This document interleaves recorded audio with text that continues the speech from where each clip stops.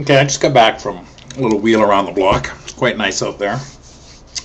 I enjoy my wheels around the block because I do. It's just because I do. Other people, a lot of people around here that are out walking their dogs and so forth today. Great day for it. So, but that brings me to why I'm doing this. This is an issue I've raised before, and obviously people aren't paying much attention.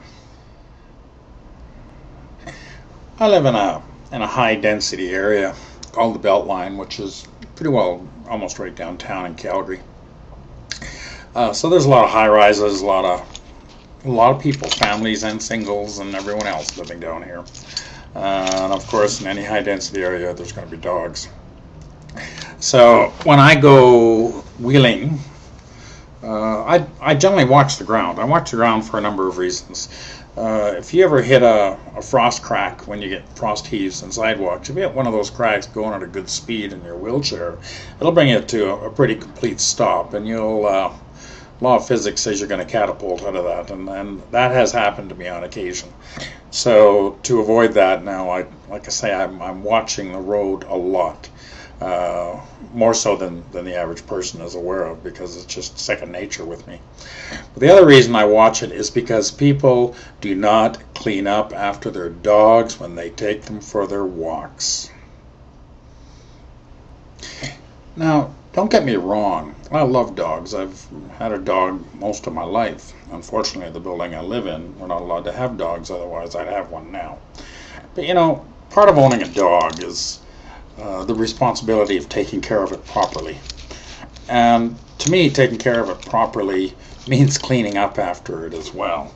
This here, you see this? All right, these are gloves. And you know what I have these gloves for? Is this way I can go wheeling around the block, and unlike you, I don't have the ability to step over that pile of shit that may be sitting there. Or, for that matter, step over the mud, whatever, is on the road. One of the realities of a wheelchair is you don't step over, you wheel through.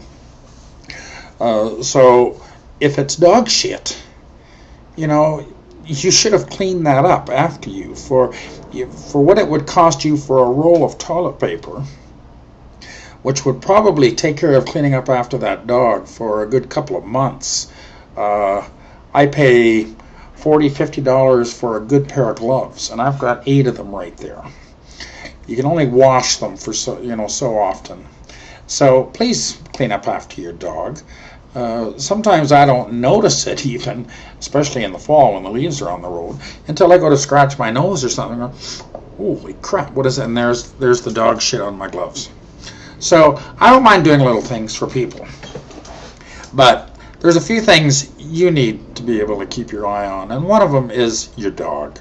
The least you can do is clean up after your dog, because there's people like me in chairs, there's people, seniors with walkers, that can't step over that dog shit. So please clean up your friggin' dog's mess when you're finished, because I'm tired of covering it up for you. And I'm sure everybody else around here is too. All right? Thanks.